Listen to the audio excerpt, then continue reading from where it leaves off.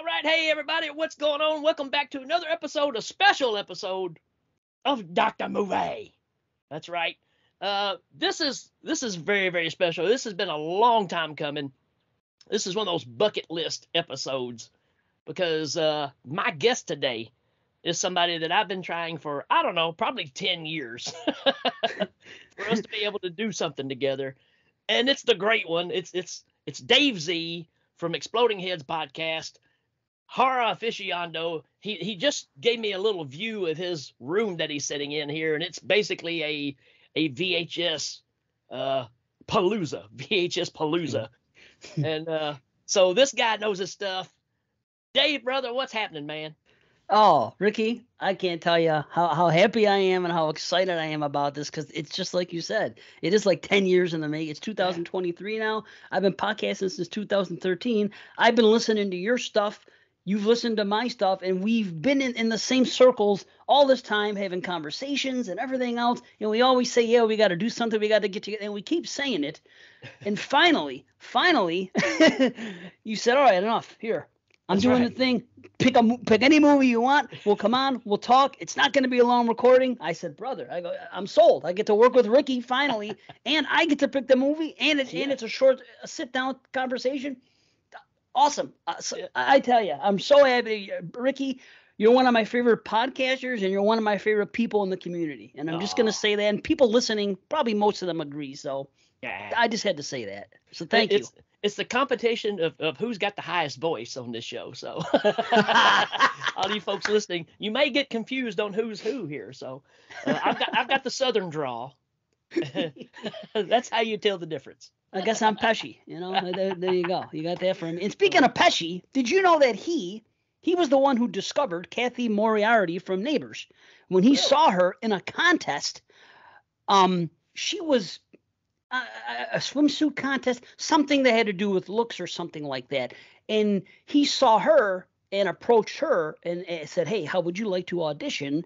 Because, she was in the Jake LaMotta Raging Bull with him and De Niro. And that's how he happened to be someplace where she was and saw her. And that's how she got introduced to the film industry. And I just happened to learn this an hour ago. That's why I blurted out with it. I was looking on IMDb trivia. I knew she was in Raging Bull, but finding out, all those, I mean, again, that's why I got Dave on the show, right? Because again, and I'll tell you, folks, early on, I was like, finally, we're going to get to do this. He's going to pick a movie. And I was like, all right, I wonder which horror series he's going to pull from. I wonder which underlying horror film we haven't talked about. And he threw me a total curveball, which I love, by bringing in Neighbors from 1981 with John Belushi and Dan Aykroyd. And I was like, wow, what an interesting choice. And it doesn't surprise me. I mean, if you can't see what I'm seeing, well, I don't know. You may see this on YouTube. I don't know. But on his back wall, you got The Burning. You got Texas Chainsaw. You got, I can't tell what that one is above your head there. Creep Show, maybe? Creep Show and My Bloody Valentine. So, I mean, he's, again, horror aficionado. And I was like, wow, okay. But I totally get it, too. And we wanted to save this for the conversation because I think we both have a lot to talk about this movie. You were saying you've seen this probably 100 times, you said? Here's the thing.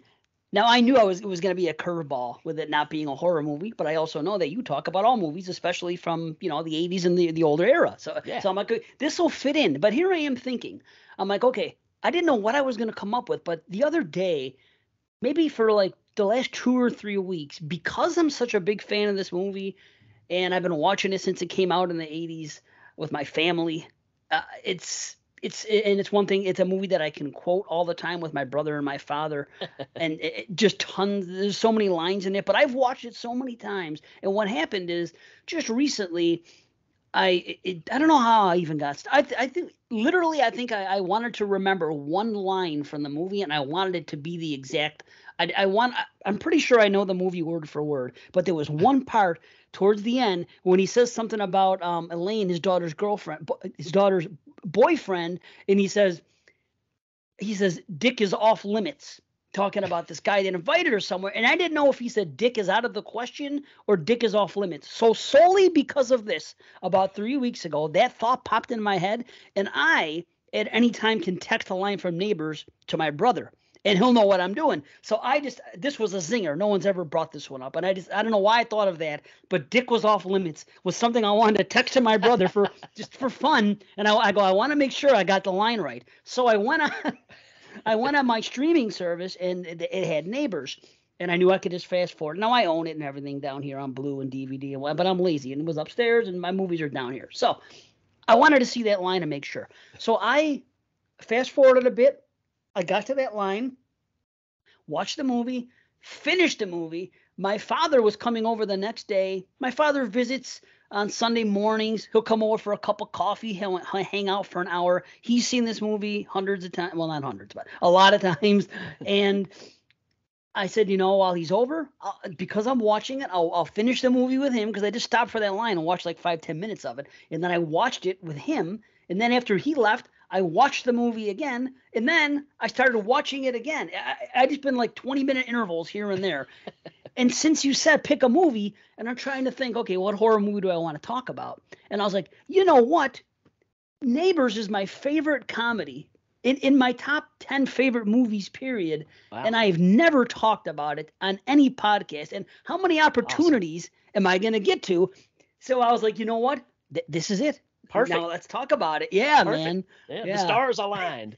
Yeah, it was perfect, because I was like, not that I don't love talking horror, but I've talked so much of it, and there's so many movies I could bring and everything, and you're a jack of all trades. So I'm like, well, I have a feeling that Ricky has seen this movie at least. Oh yeah. How well he knows it, I don't know, but I will tell you this: this movie, along with maybe 2 or 3 others, it could be quoted anytime with me and my brother and my father, and we're gonna know. And another movie that falls into the same category. And I don't know if I've told you this exactly, but with the Hail Ming and all that, yeah. I know I've told you that I have a passion for the Flash Gordon movie. Well, sure.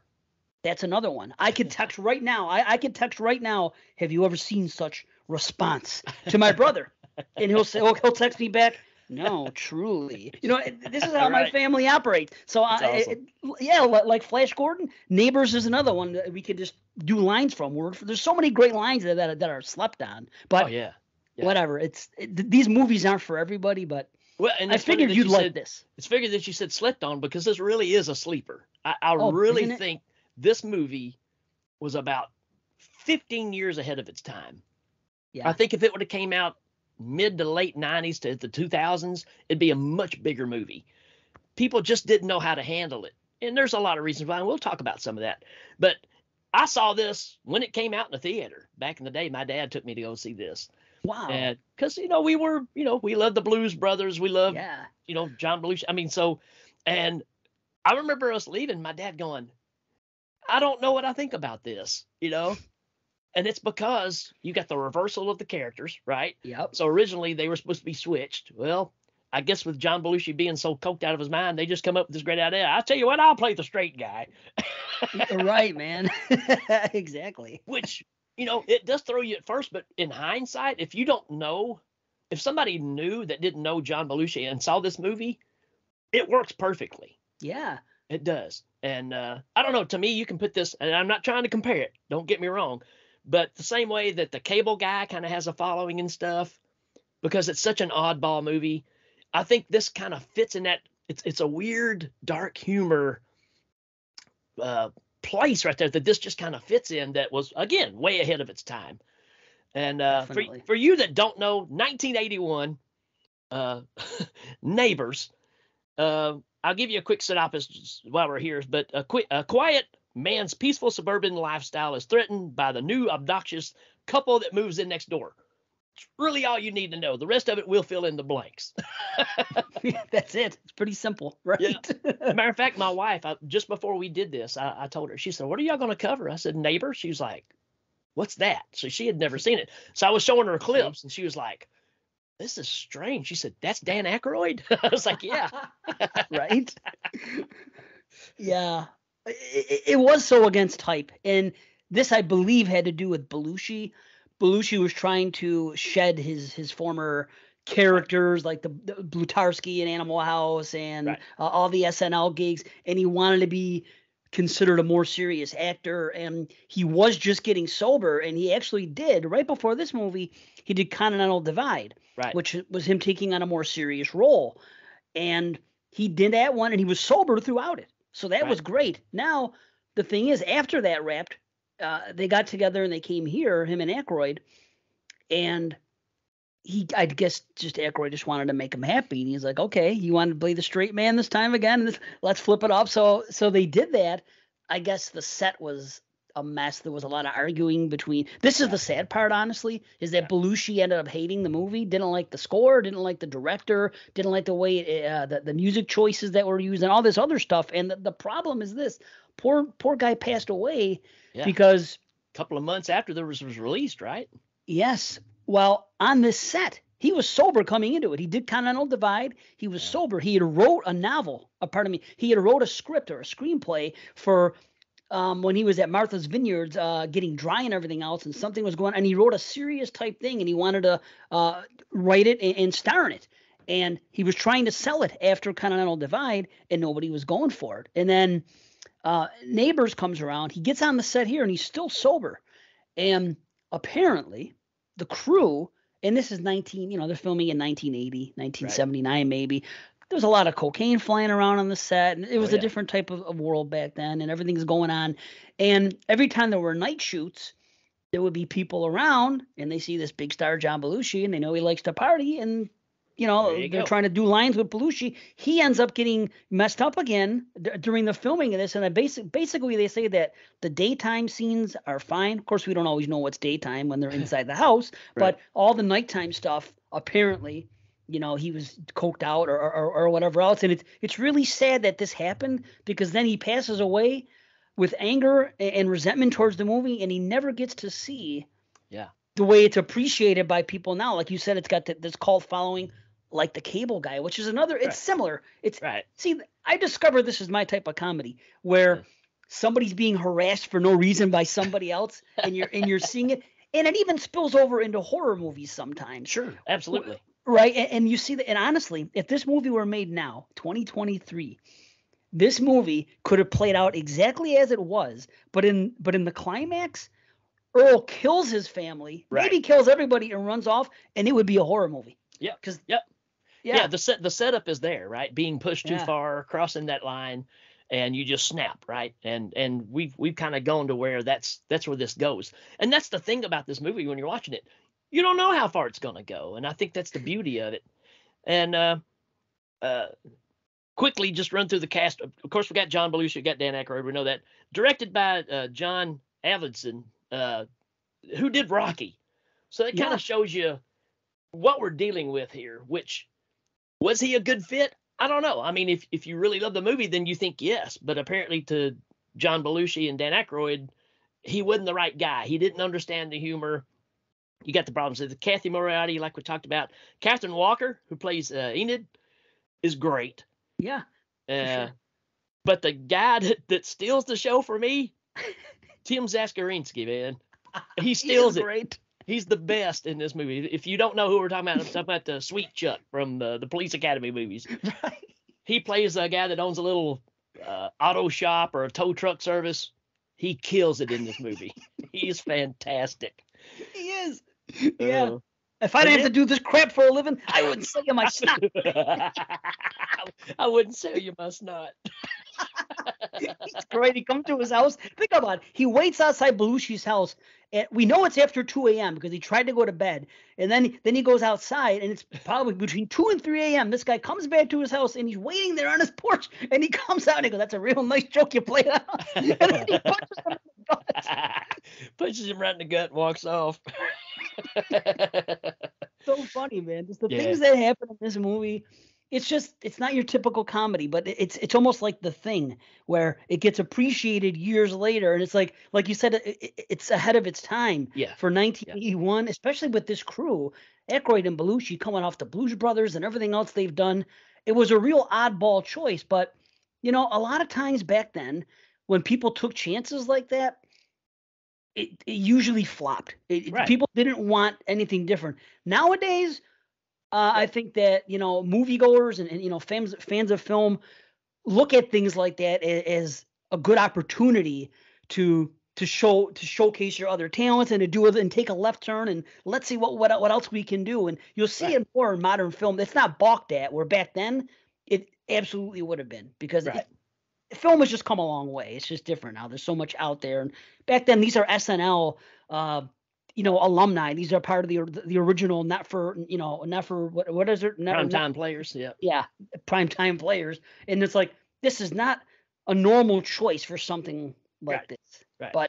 But that whole experiment was always creating characters. I mean, no matter how bizarre. So I think you're right. I think this is both of them trying to stretch their abilities from what is expected, right? Because again, we know John Belushi is the crazy character, right? And Dan Aykroyd's always been the more stiff guy, the stiff-collared guy. And obviously, as the movies went on, especially with Dan Aykroyd, you can tell that he was constantly trying to expand who he was, right? Every once in a while, he'd slip back into, the straight-laced guy, almost like Spies Like Us, right? Let Chevy Chase do all the crazy stuff. I'm the straight guy. So, but for overall, you think about Nothing But Trouble, all these other flicks he did that were just so left field.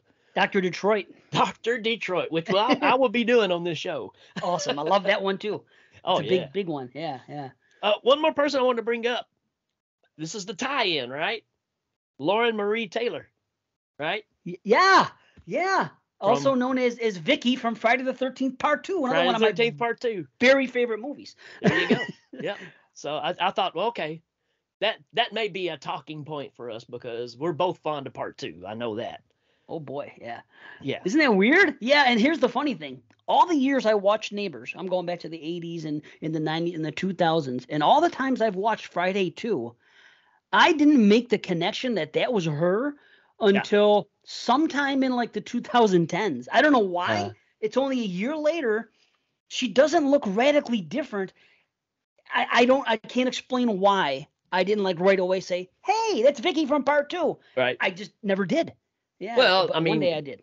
But you got to remember, she's just kind of in and out of this movie. She's not in it a whole lot, just pieces here and there. So she's almost not a focal point, right? You need her for a couple of the jokes. Right. And you get the turnaround of, oh, hey, I've been cleared. Somebody else admitted it, and I didn't do it, and I'm going back to college. I mean, so she's just in and out. Yeah. So you really don't focus on her a lot. It's just the fact of it adds more to the chaos that's happening, right? Yes. So that may be why, but this is the same year, right? That she was in both of these? Yeah. I think 1981. So. Yeah, 100%. Yeah, isn't that wild? And this came out in December, the end of the year, and I'm going to say Friday came out in the summertime. Yeah. So I guess it's possible that I'd like to know which one was shot first, because like I said, she doesn't look radically different, but she doesn't look the same as she does on the set of Friday 2, the way she looks in there. It doesn't look the same. Her hair's longer, I guess, in Friday 2 and something. So, but then again, maybe it's pinned back and I'm not. It's just weird though. But I'm curious to know when they shot them, because, especially loving these two movies, they're easily both in my top 20 of all movies, not horror movies, not comedies. Friday 2 and Neighbors, no question, are in my top 20 of all films. I've always thought Friday 2 just was way more gritty and rougher than pretty much any of the other flicks. Oh, yeah. So I don't know if that's the reason that I like it so much, but there's lots to like about it. The look of Jason, the kills, the scares, him being more human, wearing the sack and everything. It's just different.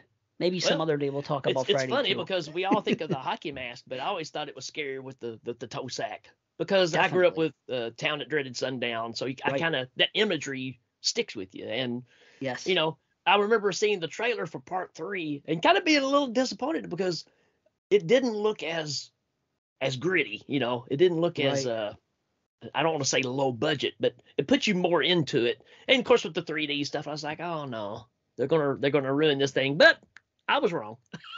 Yeah, still a fun movie, but and I'll say this: as much as I prefer the Part 2 look, the sack head and everything, because to me it's scarier. Yeah. The thing is, it wouldn't have been as dramatic moving forward in each movie. Right. to have that big reveal. You know, when the hockey mask comes off and all the movies, it wouldn't be the same with somebody just like pulling off a sack. You know, maybe unless they fished for it once or something and reeled in. I don't know. It just comes off his head out of magic. Right. A good wind catches it and just blows it off at the end or whatever. Something. So I'll say that the drama of having the mask removed or chopped off or blown off or whatever it is in each of the movies, it does add to it. But yeah, Jason's scarier with the sack on his head. Always will be to me. Yeah. All right, but that's not what we're here to talk about, because we can go off on that for sure. Your introduction to Neighbors, where did it start? Did you see it in the theater or just at home? No, not at the theater. I'm only 9 when it comes out, and this I can tell you this: The Blues Brothers was the first rated R movie that I was allowed to watch. My parents went to the theater; they loved it. It was coming to HBO whenever it came, and I remember distinctly that night when it came out, and they said, "Okay, we're going to let you watch this movie. It's rated R," but they wanted to watch the movie in prime time and whatever it was, Friday night at 8:00, whatever it is, you know. And I remember being so excited, you know. And I'm like, okay, I'm going to watch a rated R movie. So I watched The Blues Brothers, and I fall in love with it. Yeah. You know, and because the music and everything, and I bought their album, and I used to play with the Matchbox cars and have the cop from the Blues Brothers, and instead of playing regular stuff, I was playing Dukes of Hazzard cars, and I was playing Blues Brothers car games. That's what I would play, you know. So I'm right there with you, man. You know, so huge fan of Blues Brothers. Okay, now this Belushi guy is awesome, this and that, whatever. So I'm loving these guys. Then this one comes out, and you know, then it comes to cable a couple years later. So whenever it landed on HBO, is when I guess I watched it with my family, and it was one of those movies that we never thought it was weird. Nobody, my mother, father, my brother, and we never took it as, oh boy, that's an oddball movie. It was one of those movies that we watched it and fell in love with the dialogue right away, and Earl Keith's reactions to everything, his facials, everything. It's just, I guess we just all had that same sense of humor, and that was it. So I just watched the hell out of it in the 80s, recorded it probably off HBO on a videotape, watched it again and again and again with family, and I've always owned it in some capacity. For a while, you couldn't get it. I had to get a bootleg, like an import DVD one that was like a multi-region. Right. And then eventually it came to Blue, but I've always had it, and it's always been a movie that's been discussed and watched for years. You know, awesome. I'll even watch it by myself, which doesn't happen much, but it's a comfort movie for sure. Right. You know, and that's that HBO thing. That was the whole premise, really, of what Hail Ming was because these movies were on, I don't know, 6-7 times a week, and for some reason, every time you turned it on, it was on. So it just becomes a part of your routine. And you end up loving these movies. I love Metal Storm, the Destruction of Jared Sin, or whatever the name of it was, way more than I should, because it was on 24/7 on HBO. Right. That's what it was. They had whatever they offered. We had to take it, and it was repeating. Now, I did that for a while, and then I started getting involved in horror so deeply that I was able to get a VCR, a second VCR. I was able to find out how to record from one to the other. Yeah. And I was doing that. And then from like probably 1984 on, it was a lot of horror movies, and it was a lot of me renting and taping them with the dual decks, and just watching them so much that I didn't even really mess with HBO that much anymore, except for like the original shows, like whatever came on, First and 10, or you know, later on to be like Dream On or something. There was shows I would watch, but I was no longer, you know, it's so weird to talk about it now in 2023. Like if I have my daughter here, she knows because I talk about the past so much, but it's like to tell somebody that we had to watch what they gave us. Yeah. You didn't have an option. You had no, there was no, and it's just like when you rented a movie, you go to get a VHS at the video store. You had to spend a long time picking that movie out, and that's half the fun. I'd be in the store for hours with my friends, right? And then you finally settle on a movie. Now you go home and watch the movie. If 30 minutes into the movie, you think it stinks, guess what, buddy? You're stuck with it. You're still gonna watch it. This is it. You still have to watch it, and hopefully, and luckily for horror, if the movie was bad, a lot of times back then, it ended up being so bad it's good. So it made for a memorable time. Like there's bad movies we saw then that we still reference now. So absolutely, yeah. I mean, you are describing. It's weird. We are exactly the same, because I remember myself going and renting stuff and learning how to dupe them, right? from VCR to VCR, and having your copy that you could wear out. But yeah, man, so much of the fun was going to the store and going to the little mom and pop shop and staring at the 45 tapes they had up there and just trying to figure out which one do I get, right? And it's all based off that artwork, man. Yeah. All based on the artwork. And that's something I've been doing recently on Dr. Movies. I'm checking out all these that I passed on back in the day because of the art. Well, I mean, I was intrigued by the artwork, but I didn't check it out because, there was Nightmare on Elm Street, Right. And some of them I'm finding out it's probably a good thing that I passed on them. But it's that thing of you're like, man, that artwork always got me. I always wanted to check that out. Now I'm checking it out, right? So that's kind of a fun thing there. Anyways, back to this movie. We've talked about everything but the movie. I know. I knew this was going to happen. That's great, though. I mean, the setup of this is John Belushi is your everyday midlife man. He's having not necessarily midlife crisis, but he's definitely heading that direction. His life is boring. He's in suburbia, and life has lost its luxury. I mean, it's just dead, right? And you kind of brought it up on ago, the music. He wasn't happy with the music in it. It's got this sad trombone stuff that plays all the time. Yes. Whenever it's him like reacting, it's walk, walk, walk. It's like, what is going on?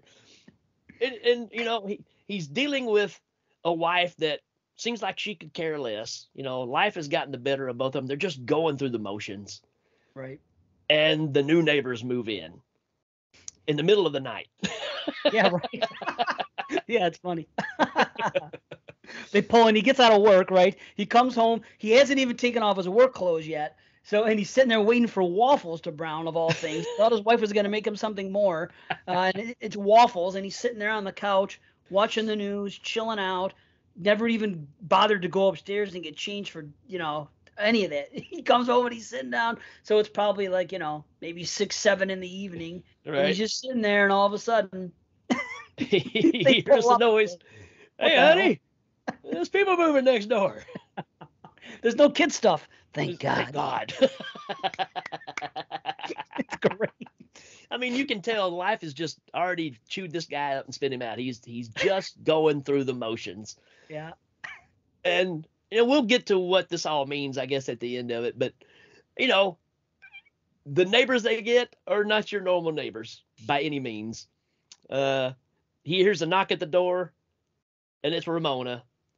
And let's just face it, she's a sultry sex pot. I mean, and about as manipulative as you can get, man. I mean, she's basically just throwing herself at him all the time.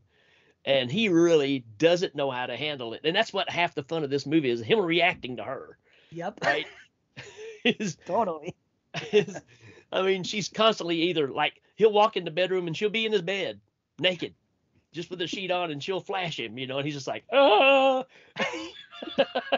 And then she says, what's the matter? She goes, Are you afraid that Vic will think you're up here chewing me? Chewing me? What a line, chewing me. Oh, she's so good. I tell you, all the performances, everybody in this movie puts on a great performance. And that's one more thing about it. But he goes downstairs and we meet Vic, who's just sitting in his chair in the living room watching his TV. How are you, neighbor? He's like, I'm sure Ramona's already told you my whole life story. Well, she didn't even mention him. We thought this is some single woman that moved in next door and she's making the moves on him. Yeah. It's great. Yeah. I mean, it's just a whirlwind. And they decide, well, we don't have enough to eat, so hey, how about we just, I'll go get us some food, And you get that whole scenario where he's makes John Belushi dish out the money for this meal and tells him, oh, there's this new place across town, and there's, he's just making this crap up, man. I mean, and John Belushi knows it. That's what's hilarious about it. He absolutely knows there is no new place in town. Right. Oh. And come to find out, and then he even borrows his car, right? Who get the stuff. And I love every time he gets in the car, you can hear him take off. I mean, he just pedaled to the floor, driving off the driveway out in the yard. I mean,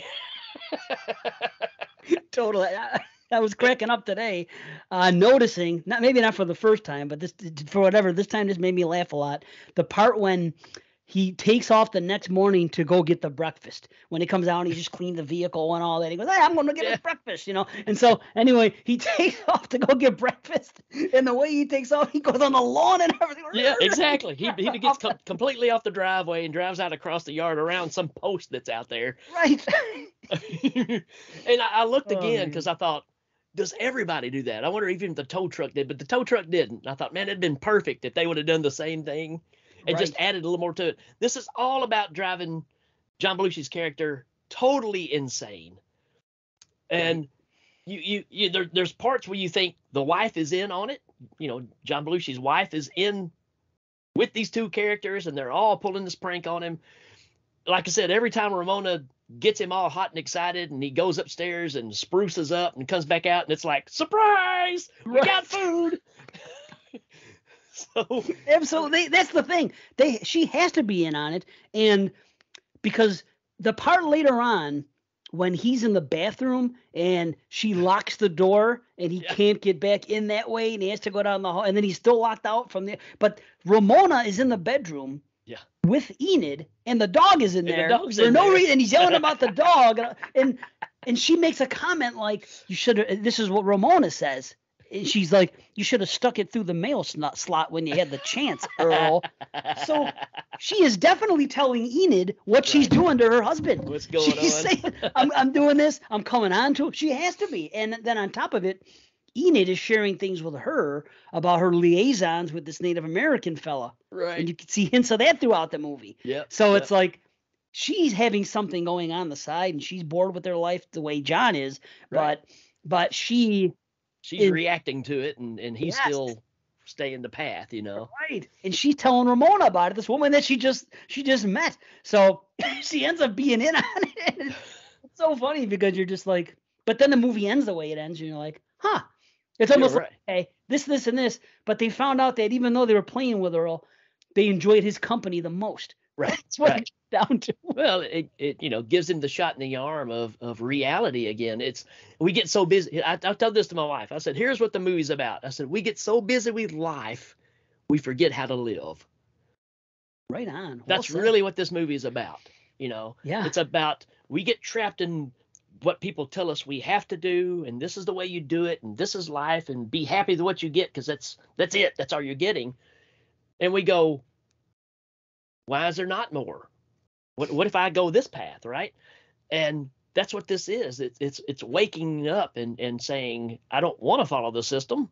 I want to do what I want to do. Now, what the consequences are, you have to be okay with that. But that's really when this all wraps up. And it takes these crazy lunatic people to move in next door, to make Earl realize that, this is living. Even though it's driving you insane, this is living. Right. And how many times do you have to sink in quicksand to realize you're already a dead man, right? Wow. It takes you almost dying to realize that you've been dead all this time.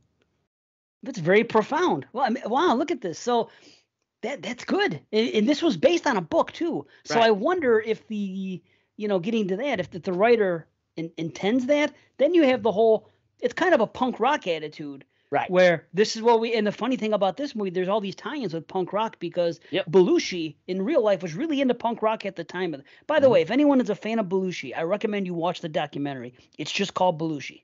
Right. If you haven't seen it, I watched it for the first time just a few months ago, and it's great. But they were talking about when they were filming this, he was very much into punk rock. He was going through this big phase, seeing bands, everything else. And he wanted the music in this movie to be punk rock. Yep. It didn't end up happening. Luckily, it didn't happen because the score by Bill Conti, who also worked with the director on Rocky and the Karate Kid movies and everything else, is brilliant. It adds another element to the film that I just think it's done so well. It's funny. There's no other movie that really has a soundtrack, a score like this. This soundtrack is bonkers because you go from you go from Leave It to Beaver sounding music to the sad trombone to weird synthesizer, Scooby-Doo, Saturday morning, Twilight Zone sounding stuff. I mean, it's the weirdest combination of stuff, and it all has its place, right? Based on what's going on. And every time that you get in that situation, that same theme is going to play again. Right.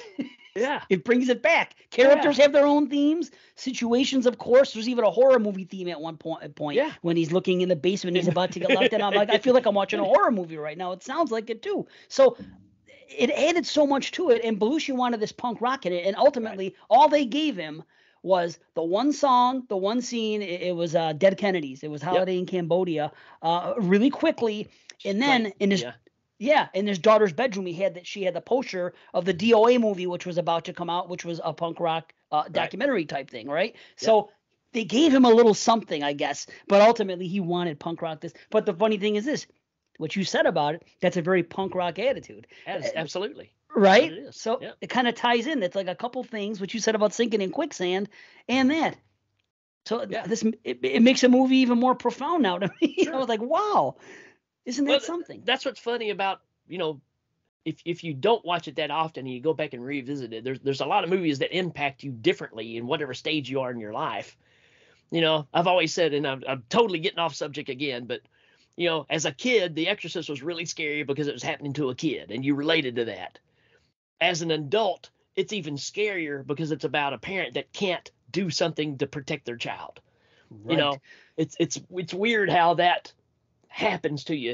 And that's what I got out of this movie. When I saw it before, I was like, wow, it's just about these crazy people moving next door and just driving this guy insane. No, they're bringing him back alive is what they're doing. Right.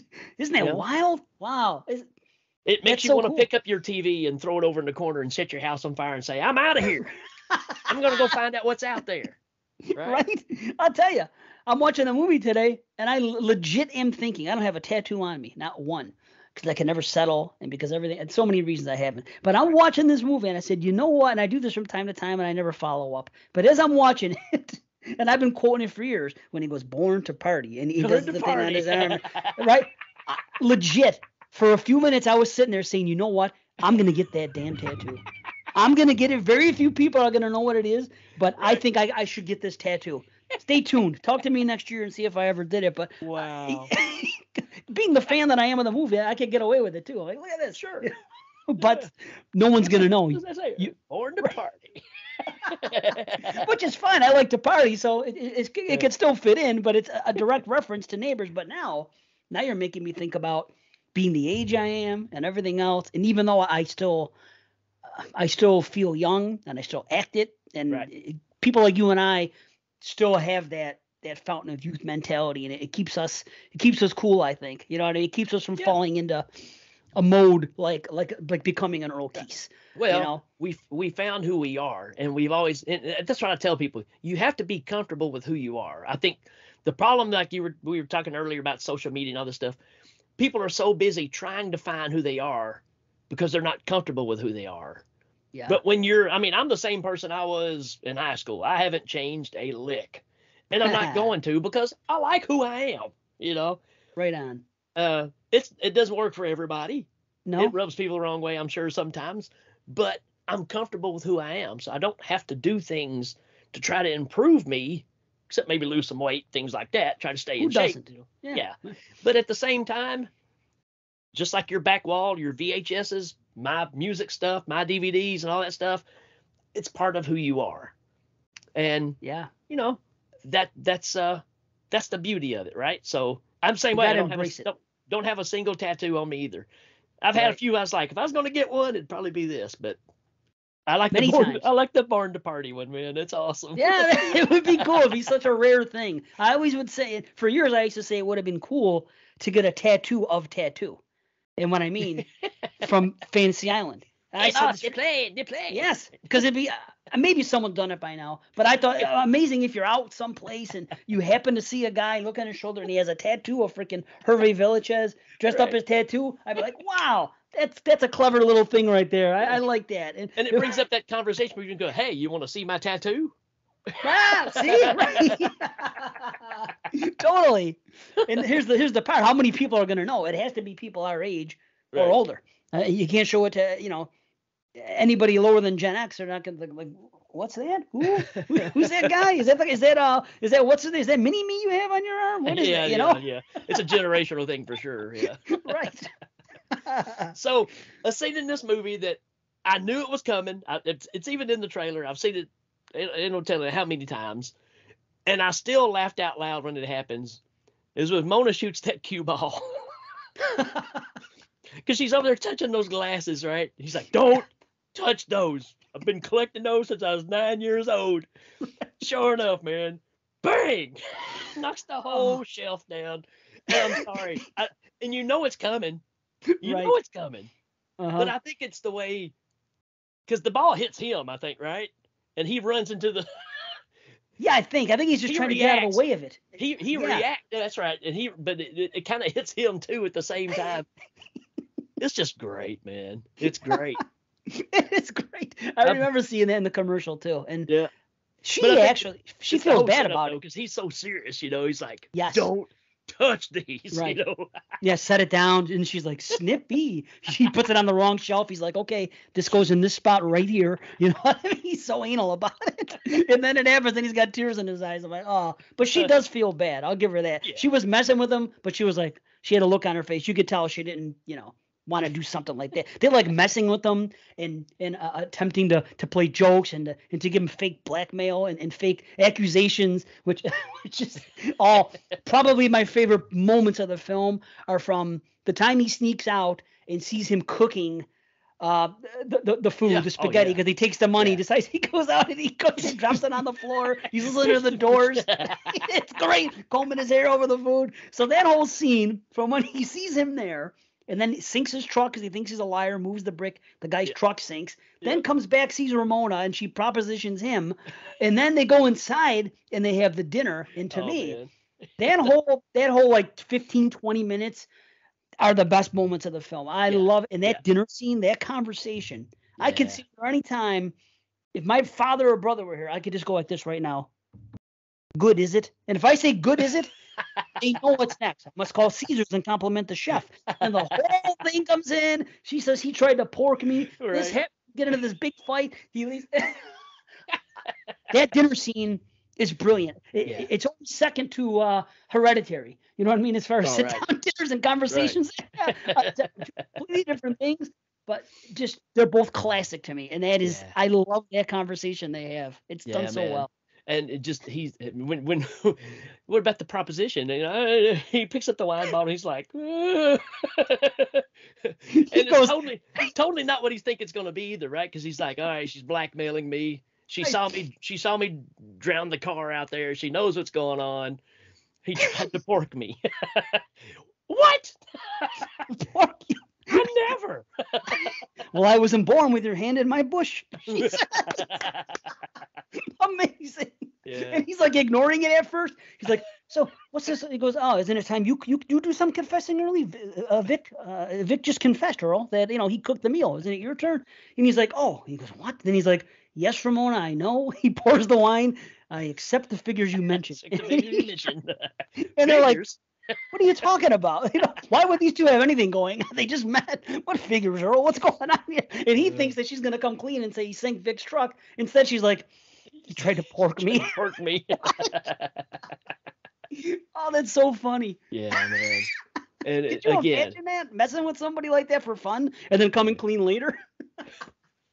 So let's talk about the whole power lines thing. What's your take on all that? Because that's the only thing I'm just kind of like, is it because of her thinking that we're just taking, ruined land sites and just putting people's houses on it, and this is just part of the new norm, which it kind of is now, but it's such a weird thing thrown in there, right? It is. Because even the dog, when baby comes out, she's like, like a blowfish. And it's glowing, it's the dog in the movie, and it comes out. It's obviously got some radioactivity going on. Right. Oh, it's great. You got these power lines that just run across the back. They're always arcing and things are going on. There's one scene where John kicks a lawn chair and it just flies up in the air and it's like magnetically charged and it hangs on one of the Right. beams. It's just crazy. It is crazy. I think it is because they kind of make a statement about it when they're going when they're going to look for the truck because of it being in the swamp. And he says something about this used to be Yeah. used to be a nice stream. It was clear water. Everything was great here. And then he said somebody uptown started Chemical dumping some plant or chemicals. something. Yeah. Yeah. And then weird things started to grow. So I think Yeah. they're kind of making commentary on just pollution and industrialism and things like that. Yeah. In general, because it kind of ties in with it. Okay, they got all these power lines, a grid across the world, and maybe they put them up too quick. We only have 2 houses here, and now they're dumping stuff over here, not caring what's going to happen. There's things growing. There's a swamp here as a result. What are they doing to us here in this community? Because they even say it's not really city and it's not really country. It's just kind of like, and there's only 2 houses on the street at the end of this cul-de-sac. It's like they don't care what's going on over there. Right. So that's such an oddball thing, and yeah, it still kind of works, right? Yeah. But of course, the scene with the chair, and then Vic is taking shots at him out in the yard. I mean, and then he tells him later on, "I knew it was you. Yeah. That's why I missed." Yes. It's awesome. He has that old get up on. He has goggles, like a diving suit. Because he said he was going to dive in the swamp and look for the truck. That was great. And then afterwards, when they go in there and they had that coffee cup scene when he's switching the dirty coffee cup. Yeah. To me, that's what it is. It's that type of comedy.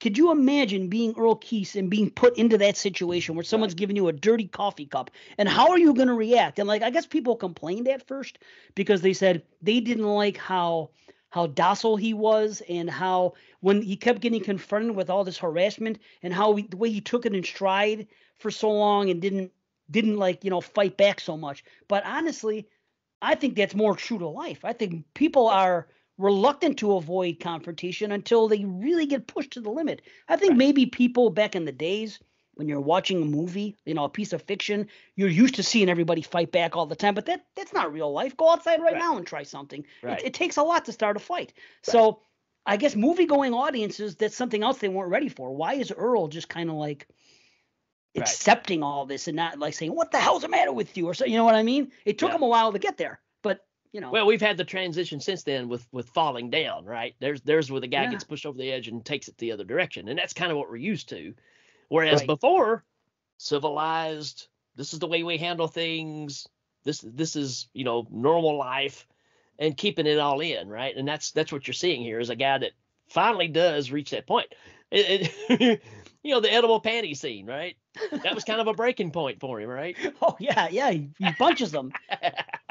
And maybe it was out of line to say those things, but sure. That's the funny thing is I don't think that would really warrant a punch compared to other things that have happened. Well, yeah, I mean I get it. It's his daughter, so he's like, hey. The thing though that you've stacked all these things up, right? It's the tolerance level has finally hit that point. Yes. All right, this is as far as we go, right? You've taken my money, you've taken my car, we're eating food that you just scraped up off your floor.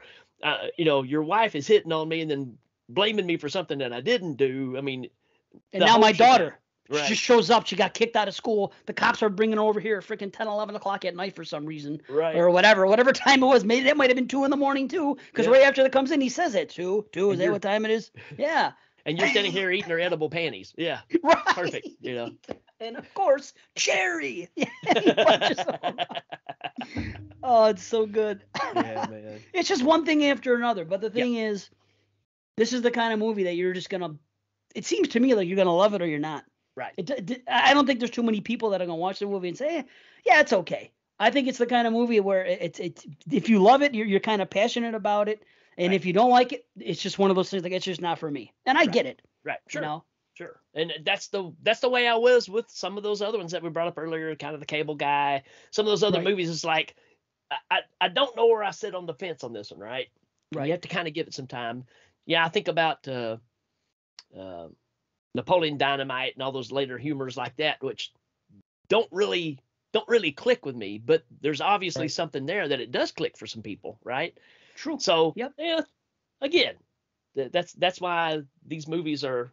If there's some merit to them, they last for a long, long time. And like I said, the cult following and stuff. But yeah, this one's just a rare bird, man. And even though it seems like the characters you're used to seeing them switched, I think they came up with the right idea with, letting them play the characters they did. So it just works out great. 100%. I can't imagine anybody else being these two characters. And right. Not them, not other people that they auditioned other people. There was rumors that Rodney Dangerfield was wanted to play the role of Earl Keith. I can never imagine Rodney Dangerfield playing this style. No, I can't see him being that serious for that long. It just and just other people. And I know that's the funny thing. There was all kinds of problems with the casting, and then there was problems with just Belushi. Like I said, Belushi didn't like or Aykroyd. They had issues with the director, Belushi more than anybody, but they both took umbrage with things, and they wanted to rewrite certain things and other stuff. And then they at one point wanted somebody called John Landis and asked him if he would come and direct the movie. And he's like, well, the movie's already started. I can't do that. And I think he was filming American Werewolf by then anyway, because they had already done Blues Brothers with him. But they're like, could you come here? And like, no. And then they could go. And then I guess it was tossed around that Belushi or Aykroyd could have directed it. So I don't know what happened between Elvis and them that could have been so bad. But man, I watched the movie and I think it's comic genius. I don't understand. But again, maybe they just didn't have the foresight at the time. Well, again, it was different. It's just that ahead of its time. I mean, that's what we keep saying. Belushi and Aykroyd were onto something that we weren't ready for yet. Even the director wasn't ready for yet. So, and plus, they take some liberties. From what I understand, the guy that wrote the book was not happy with the changes they made to the story. But, I think as a movie-going population, they like the movie ending and the things that happen there versus what happens in the book, too. So I think it's a lot darker in the book. I believe so. Yeah. I should read it. All this. I never have. I'm kind of curious about it. Yeah. Yeah. That's something I'll buy. Forget the tattoo. I'm gonna go. I'm gonna see if I can spend $10 and get a freaking paperback shipped to me. There you go. That's what I'm doing. I'm reading Neighbors. Nice. Anything else you want to add on this one? I mean, we've talked about quite a bit. There's a lot more we could talk about. There's the airplane. So much. I mean, with him in the seat, the little Vic in the seat. That's amazing. And he's out there flying it, and this is when Mona's really making her moves. And he's like, I can't concentrate. It's that damn plane. That is great. And then he comes over and he's coughing, and he doesn't believe it. And he's like, you guys are fawning all over a fake, a phony, and a fraud. And then all of a sudden there's a fire. The house burns down. And then you find out they're squatters. They weren't buying the house. They weren't even going to live there. No insurance, no nothing. They just came and lived there because they knew that it was empty. And that's it. Oh, man. And they came and went so many times. After the dinner, he says, he goes, we're going to be living next to you guys for a long, long time. And then a few hours later, Vic comes back after going to get breakfast, supposedly, comes back and tells Belushi, tells Earl Keith, I'm leaving, Yeah, you don't get it, do you? I'm moving, and you can have Ramona. I'm like, what? What's going on here? Then they burn it down. Then they're going to leave again. Then they invite them to stay, and that whole conversation. Oh, man. They're back and forth so many times in 24 hours. They take off walking, then he's like, my checkbook. And he goes and confronts him about the checkbook. Yeah, right to the end. Yeah. And then he feels bad about it, so he gives him the car and lets him take off. What a guy. And then out of nowhere, his wife, after all this, decides that she's going to go run off with this Indian guy who just comes and picks her up at her house now in a Jeep. And she's dressed in full Indian regalia. Yes. I mean, it's just like, what is going on here? He's like, where'd that get up come from? I've got reinstitutionalized. I got to go back to college. They cleared my name. So you got that. Yeah. And who does she ride off with? The freaking guy. The guy's son. Yeah, who just literally picked him off his feet a few hours ago and lifted him off with his one hand, lifted the guy off his feet. Oh my God. And now his daughter's going off with him. How do they even know she was there? Although there is that funny part when the guy does show up, the other guy from Police Academy, Sweet Chuck. Yeah. He's like, I heard you got a whore in there. And he's like, what are you talking about? He's like, you don't got a whore in there? He's like, of course not. He goes, well, if one shows up, you let me know, right? When one shows up, when you let me know. Just who thinks to write this into the movie? It's great. Yeah. It's such dialogue. Yeah. And, I've always been kind of passive on him because he's almost a he's definitely a character, player, Yeah, but he works perfect in this movie, man. He just definitely. nails it. So Yeah. just got the right attack, right? Because it's almost like I know this guy, right? I've been to his shop. Right. I know. Totally. Yes. Yeah, Very believable. yeah. Yeah. The look So of the shop, everything. It's authentic as can be. Yeah. Totally. And the guy's attitude. And how about the phone call that they make oh man. when he's downstairs and he calls his friend? And the guy on the other line knows that no one lives next door to Earl for some reason. He goes, "It's Vic. He lives next door. No one lives next door to Earl." That's right. The guy is. So he's like, "What the hell's going?" This poor guy's in bed in the middle of the night with his wife, and the phone rings, and all this craziness goes on. He's like, "And don't ever call here again, Don't Vic. ever call her again. I'll tell Brilliant. you. It's brilliant.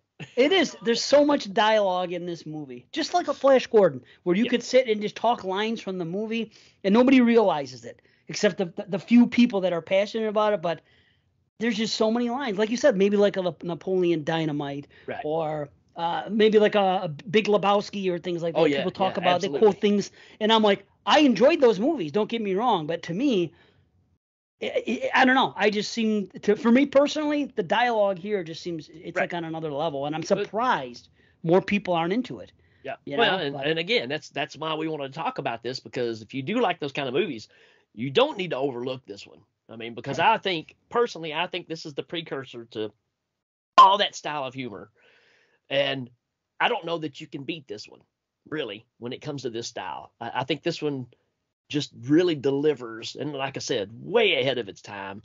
And like I said, I think it would be appreciated much, much more if it came out in a different decade. It Yeah. just nobody was ready for it. And that's really where I stand on this. And again, there is a lot of meaning to this movie about our day to day, right? I mean, as funny as it is and as crazy as it is, life is short. You better live it, you know? Yes. Well said. Yeah. Yes. So cool. Yeah. I always do a rating on these things. I think it's pretty obvious. I do a 1 through 5. 5 is obviously the top. What you give it, man?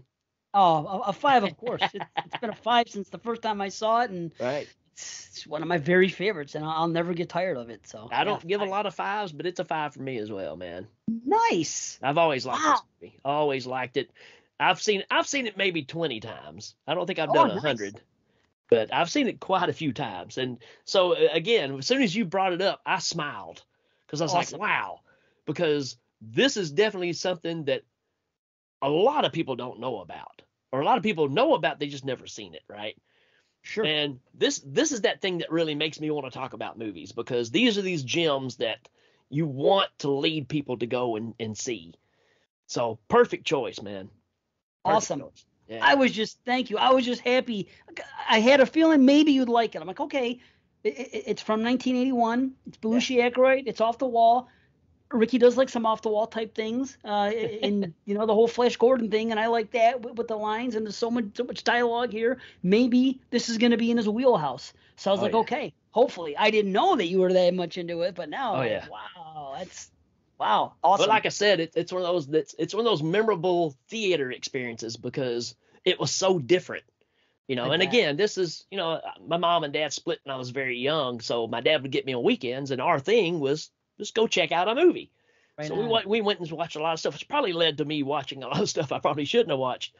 But yeah, I mean, this is one of those that I just distinctly remember watching in the theater and walking out and going, wow, that was really different. And like I said, my dad was like, I don't know what I think about it, So, it was working its magic back then, and I need to see if he'll watch it again and see what he thinks about it now. Do it. I think he would enjoy it now. So do it while you can. Anything with our parents, do it while you can. You know what I mean? Right. 100%. I mean, my old man's 85 now. Wow. God bless him. He's still kicking it. He's, you know what I'm saying? My mother's about to be 75. So I've been very fortunate that way. But it's like neighbors, like even tomorrow when my father comes here in the morning, just because I have it on the thing, when he's here having coffee, just kicking it, I'll put it on for 20, 30 minutes and we'll have laughs. And I'll set a time aside where me and him and my brother will sit down and do it. We watched Flash like last year because I got the 4K. That's one we had to watch. There's like certain movies. There's like half a dozen movies that we've watched so many times since then, and that's one. But like you said, with your father, you got to do it, man, because tomorrow's not promised. You got to enjoy. It's like life, like you said, you got to live your life. And some of the fun in living life is sharing a great movie with somebody. Absolutely. You know, so yep. Do it, man. Do it. Yeah. And that, I think you're tapping into exactly why the movies and stuff like this are so important, because it's not only just watching the movie, but it's creating those memories of who you saw it with, you know, who you share it with, that interaction. Like, you know, we were talking about Rocky a while ago. My daughter, I have a grandson named Rocky because my daughter is such a big Rocky fan. And it all started with us sitting down. She was probably 12 years old. I said, hey, the first Rocky movie was coming on. I said, you want to watch Rocky movie? She said, I just don't see how that's going to be any good. You know, I just don't get it. I don't see how a boxing movie, and again, 12-year-old girl. Yeah. When the movie was ending and the credits were rolling, she said, you want to watch the second one? Awesome.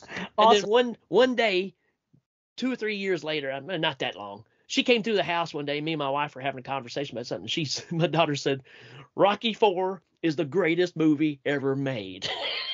I looked at my wife and I said, my job here is done.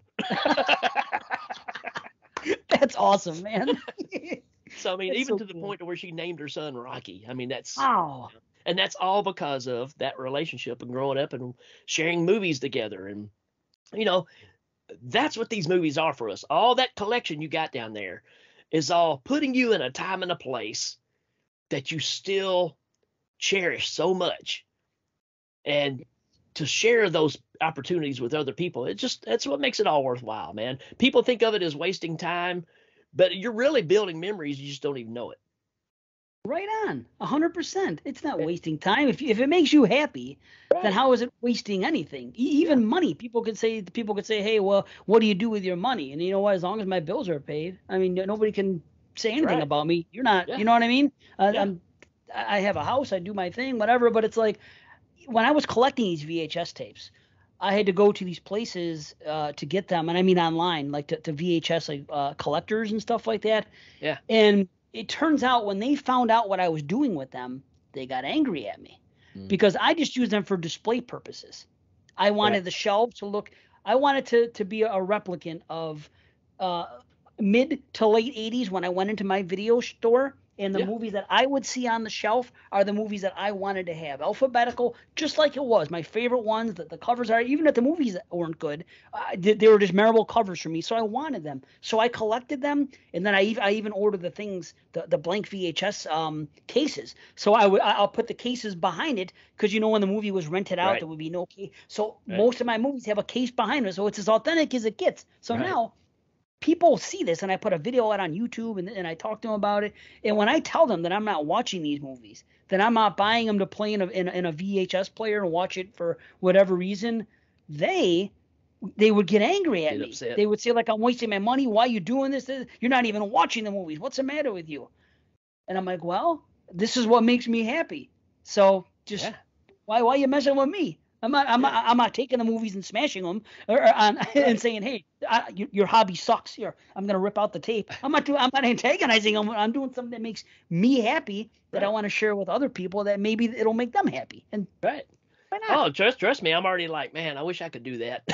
You know, but it's a fun hobby. It takes time. Sure. You know, the thing is, I got lucky, buddy. I got the shelves because, and I hate to say this, I was upset that Family Video, the last chain in the country, shut its doors, but something good did come out of it because all the ones around here, they were giving away all these shelves. I just had to go and get them. So I got 4 shelves in the house, and then I was able to buy some cheap movies too because they were getting lower and lower in price. So, I mean, again, I wasn't happy about it. It's a bygone era. It's sad to see them go, but at least some good came out of it, and I can celebrate it forever now. It's down here. Right. Yeah, I think it's great, man. I really do, because it is such a piece of who we are, man. The whole VHS boom, there is not another time like it. I mean, I like the way things are now as far as just access, right? But it was a magical time because this is the only way you knew what was out there. This was not the stuff. The majority of this was stuff that you would never see in a theater. Right.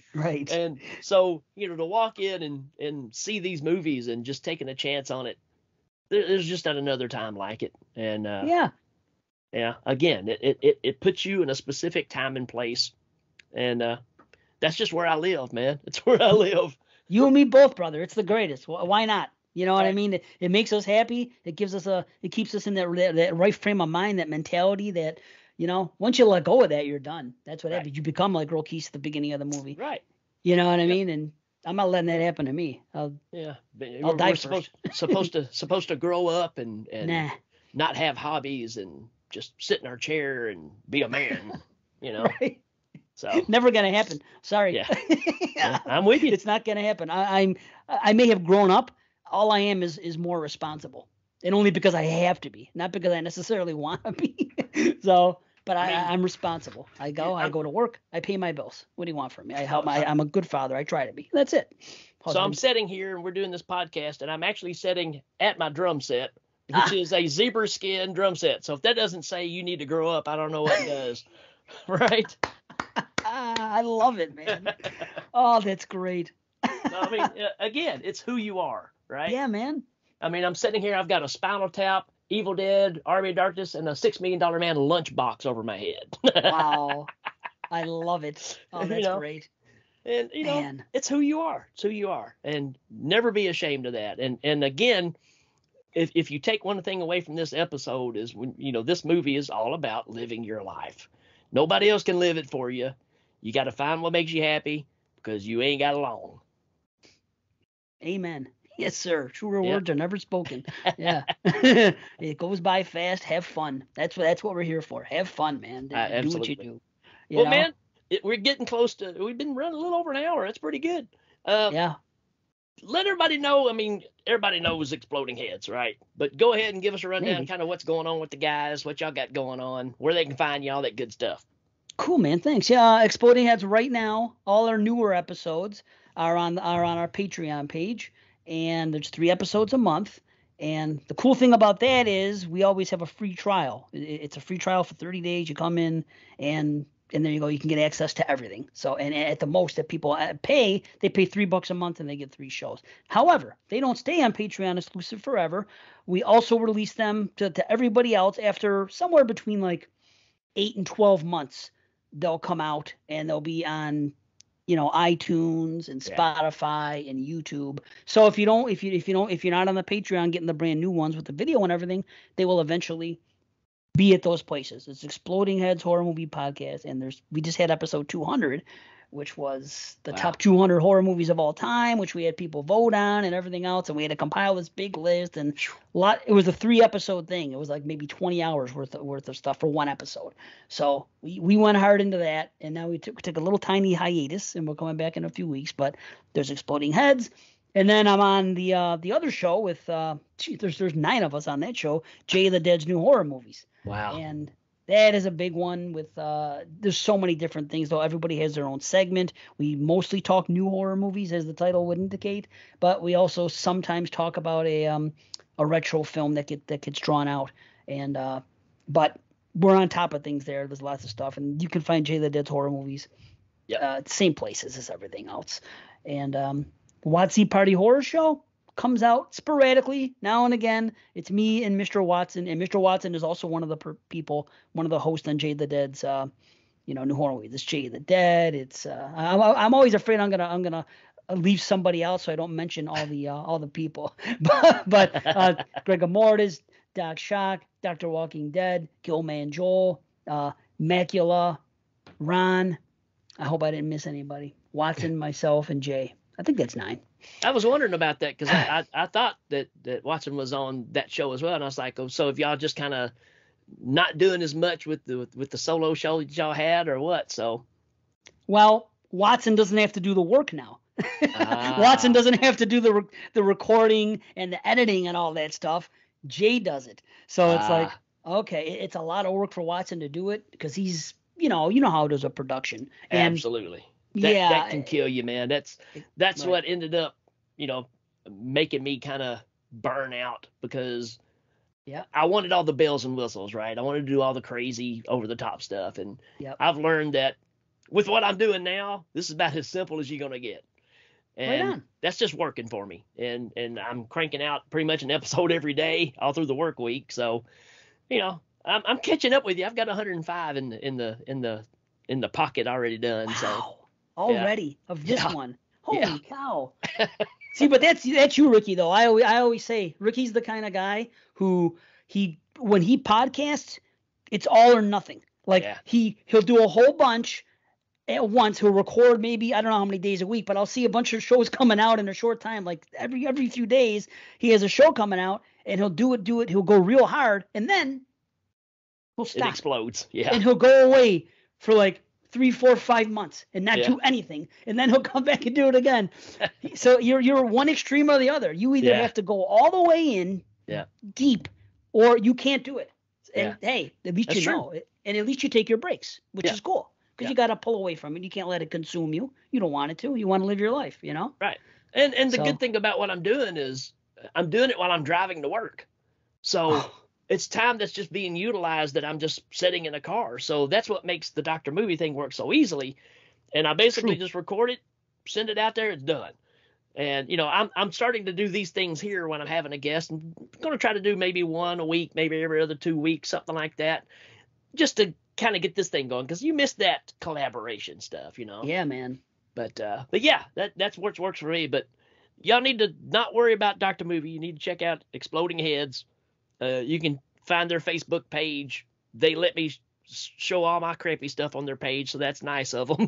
Of course. I love your stuff. Keep doing it, man, But, man, I got a feeling that we're going to do this again. I'm just saying. I'm with you there.